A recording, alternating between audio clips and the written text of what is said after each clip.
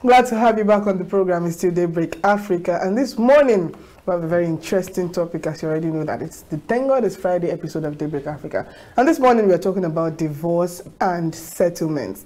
Now, there's been a lot of stories around divorce and settlements. We know that mostly the settlement part happens in the Western world or outside Nigeria, where the couple is expected to bring together everything they have and split it 50-50. But in Nigeria here, that law does not necessarily hold water across the station. There are some, the nation rather. There are some places where people don't really care about such things. There are still traditions as well that in Nigeria has been put in place that after divorce, the wife does not even get anything, or only the male children get something. But there's a lot of issues to talk about when it comes to divorce and settlements, especially in Nigeria. Now, joining us to talk about this beautiful Friday morning is the beautiful Esther Agbo. Good morning, Esther. Good morning. Good to have you on the program.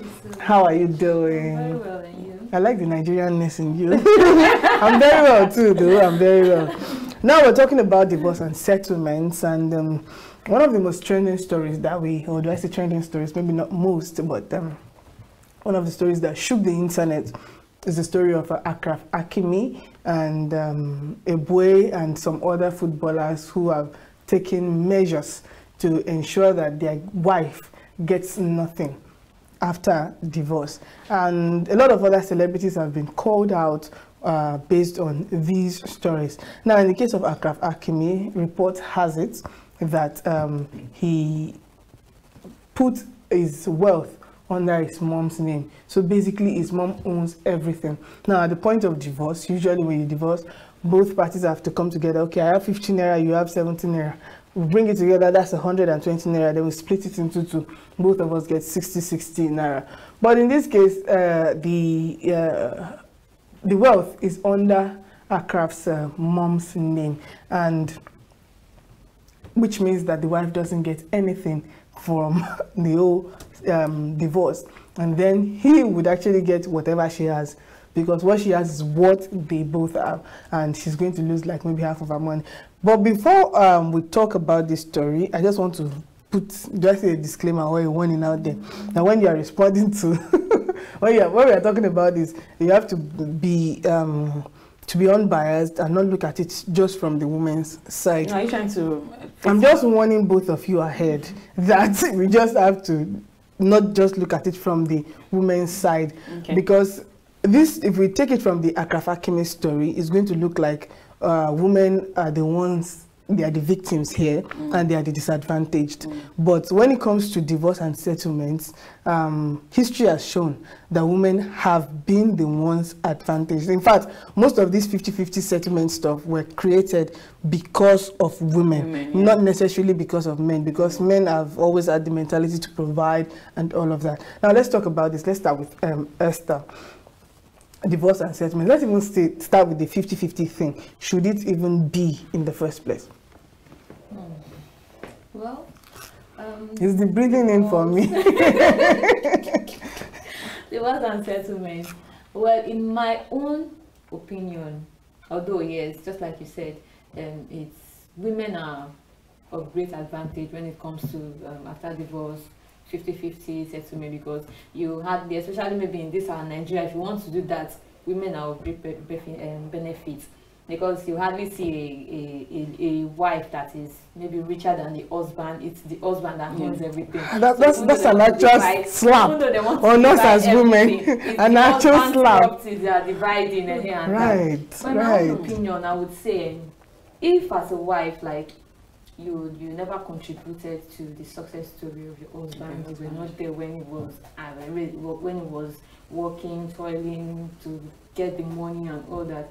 I don't see the reason why you're entitled to any of his, maybe 50-50 of his properties. That was straight. You were not there when Ololade is about to rain fire. When he was suffering for it. So because it's this entitlement that makes most ladies now, most single ladies now, they're not marrying for love. They're not marrying because they love the person. Maybe they're married because the person is rich, and they're marrying because they have this ulterior motive of, okay, let me marry him. After 3 years we'll divorce, and then I'll get 50% of his properties and all that. It's because of this same this same reason. So me, I feel if to an extent you did not support the man, you were not even there when he was making his wealth, then why will you be clamoring for 50% of his wealth? And you just I don't know why he's about to attack you, but please go ahead. Okay, go ahead, ma. Okay, I agree with you at the latter part that there's some ladies who don't marry for love again. They just want to get married and then maybe later on divorce the man and get the property. But I want to counter you where you said if you are not part of the success story. No, where you said a lot of when it comes to sharing properties, the men are the richer ones. That's she said in many cases. In most cases. Yeah. Well, I think that in this generation now, like this generation we are. Hold on, Rachel. Like I'm this generation on, we are. but I'm ready to reply you. This generation that we are, most women have the upper hands in their marriage. Like when it comes to financially, most women are the breadwinners of their home, but they will not let you know. They still cover up for their husbands. And that is why most of them fight tooth and nail when it comes to divorce processes and all of that. Like they want to get the property because. May I respond? Well, how many divorce stories have you seen? It's they started sharing the woman's properties. Hold on. Let me respond to most of these. Wait, Esther. Most of these women, you know, like I said during our in the media review segment and like that, the way we are wired, that is different. Most of us, by the same, you know, when we are in love, we are in love. We are forgetting about any problem that can come up later on. When we are in love, when you get a property, it's possible for you to write it in the name of your husband. It's possible for you to write it in Mr. and Mrs. something, because you don't think that this person can come back to hurt you. And then this man goes out and does whatever he wants to do, and then you're no longer comfortable. May I say something? But I'm coming. But by the time you get to court, they are coming up like this is the man that is the owner of the property. So is the no, Ololade, you are getting it wrong.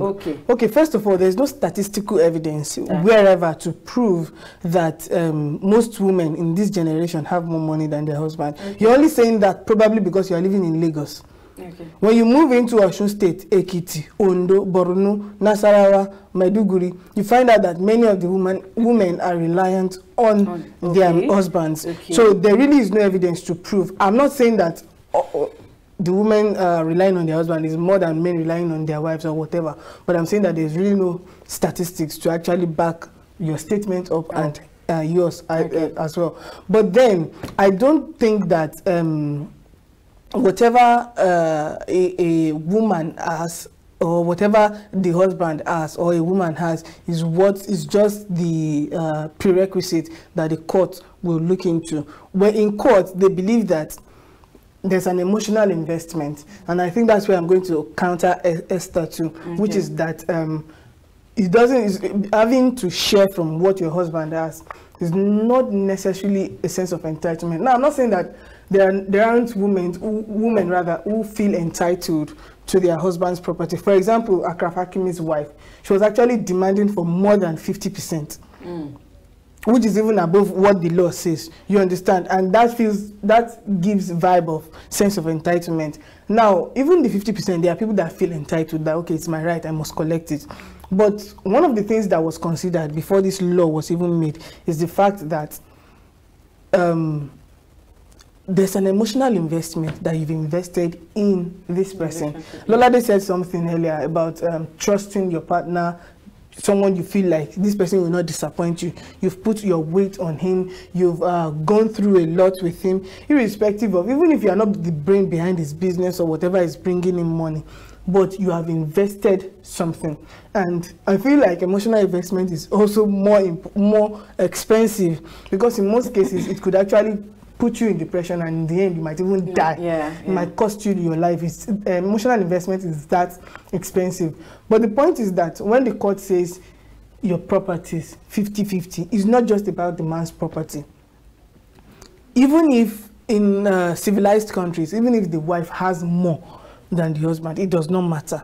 What matters is that you have 70, I have 200. We bring it together, it becomes 270, and we split it in two, which means both of us get 135 and 135. Now it doesn't matter. Akimi's wife's properties. Yes, exactly, because whatever is in that, everything in that marriage becomes belongs to both of you. So it's not really about they want to share the wife's property or the husband's property.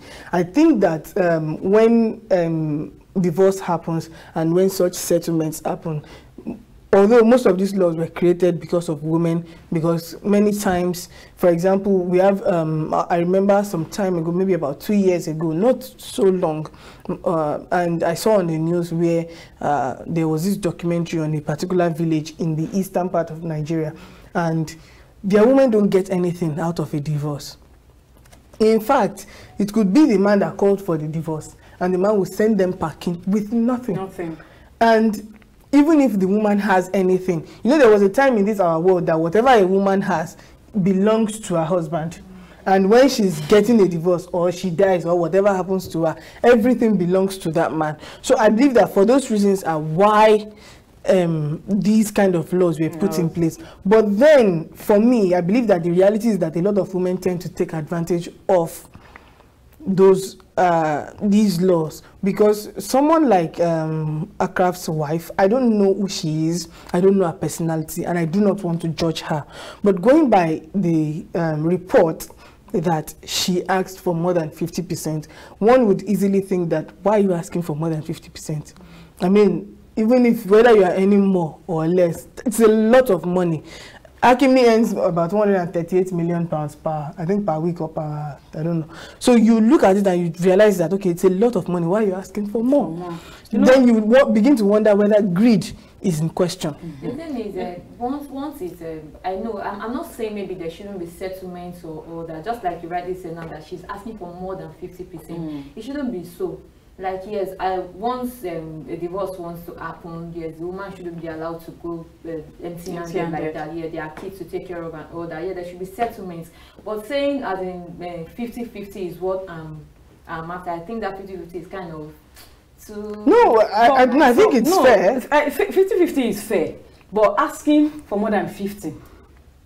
That's where everybody... I think 50-50 is fair, and I think it should remain fair, irrespective of who has more. Because most of the time, not most of the time, many times, even before this Akraf Hakimi's case or Eboe's case, or the likes of Ronaldo not getting married to his girlfriend, we've seen that women have tried to play smart. When it comes to divorce settlements, they always try to play smart. In fact, by the time you get to the woman's account, you will not meet one naira.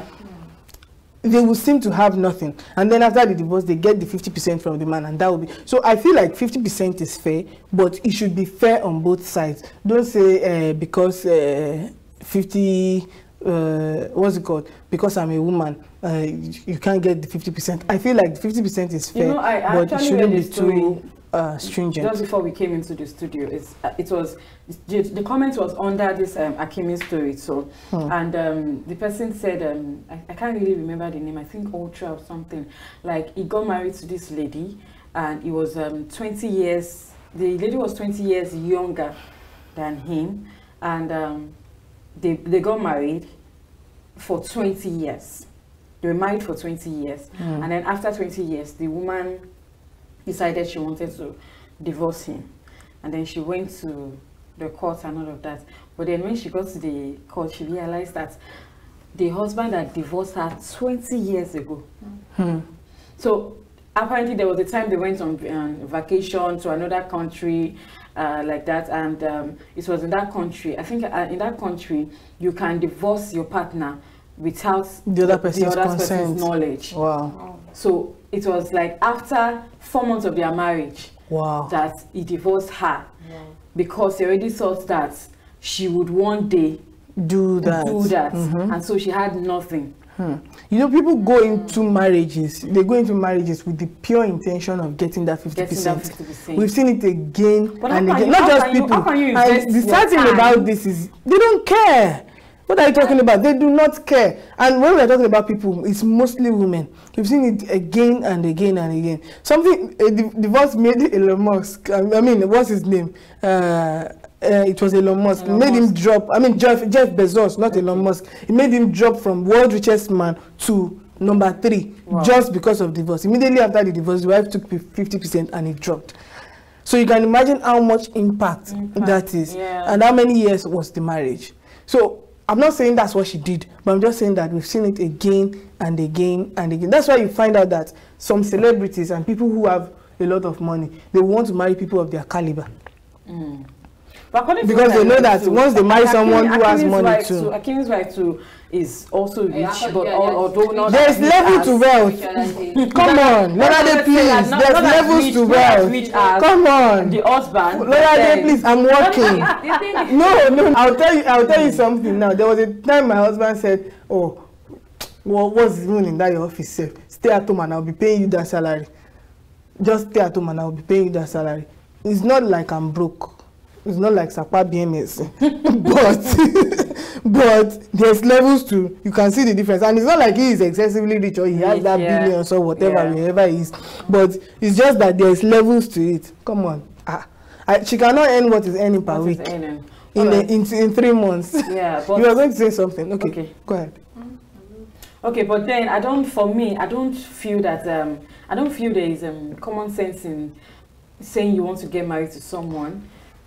Invest your time, your energy, even give birth for this person, your body, even give birth for this person, raise kids with this person with the aim of getting the divorce later on. Those people, some of those people don't even raise kids. The thing is, yes, I know we all want to. They don't even try to get pregnant. We all want to get better. Nobody wants to suffer. I'm talking about our ladies now. Nobody wants to suffer. Yes, and you want to marry, like we ladies, we that are not married, want to marry a rich man and all that. Yes, it's okay. Nobody will say, okay, go and enter fire when there's no fire. But the thing is, if you decide you want to marry this person, because the person has money, the person is rich, fine, it's fine. Why not just do contract marriage? No, just even remain there. Why going there like, they're not after so many years I'll divorce and then get that? They are not even interested in marriage. If that's what you want, just go there and remain there. I feel like it's a very wicked act, and it's unfair. Yes, because you don't like there's this what's it called? I think it's a relationship expert, or I don't know what his name is. I think it's an Indian guy. He said something that you don't have fun with people's art. Of course, you cannot just toy with people's emotions. So the other person is already feeling like, oh yes, I'm doing forever with the love of my life. Is that not? And that's why it's important for you to think, sit down and think. Nobody's pushing you into this marriage. Sit down and think wisely before you say I do. But then, in addition, I know that it's important for men to protect themselves, but men should also try to be fair, because in this Akemi story, he also there's an allegation of him cheating, although not yet fully verified. But we don't know what's really happened in the marriage. According to what I read, they said he cheated on the wife while the wife was on vacation with the kids. Well, and then the lady he cheated with is accusing him of rape. Yes, but the whole case is not yet settled. That's one of the reasons why I did not really want to talk in that line, because he has also denied it, and he did not say he did whatever they said he did. So it's really hard to put his feet on it. Some people are even saying that, okay, what if it was a setup? Because now just that grounds is what the wife is standing on to say she wants a divorce. So, do you understand? So if you want to think about it, you want to think about it on both sides. But I would just encourage men, just to wrap up this segment, that men should try as much as possible to be truthful, not just men, and women too. I mean, if you want to fall in love and just be sincere. I think that's just what's important. Thank you so much, Esther, for joining us this morning. All right, viewers, that's how far we can go on this segment of Daybreak Africa. We're going to a quick break now. When we return, Daybreak continues.